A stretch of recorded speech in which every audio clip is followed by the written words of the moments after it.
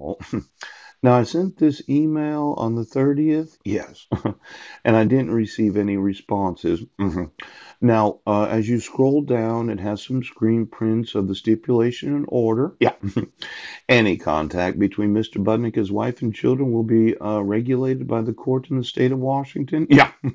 Mr. Budnick shall obey the orders of the Washington court. Oh. Now, when I informed Washington state of the court orders that are fraudulent, yes, the state took it upon themselves to refuse to enforce the laws.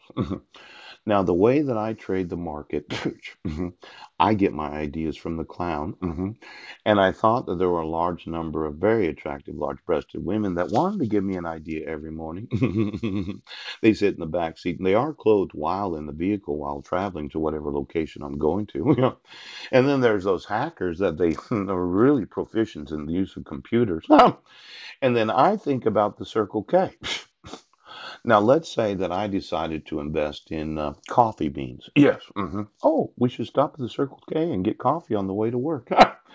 I make a trade that might last for 5 to 10 minutes. Yes. It might be from one stoplight to another. Yes.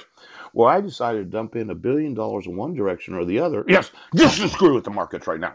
Now, I'm one of these traders that really likes to screw with every one of the individuals.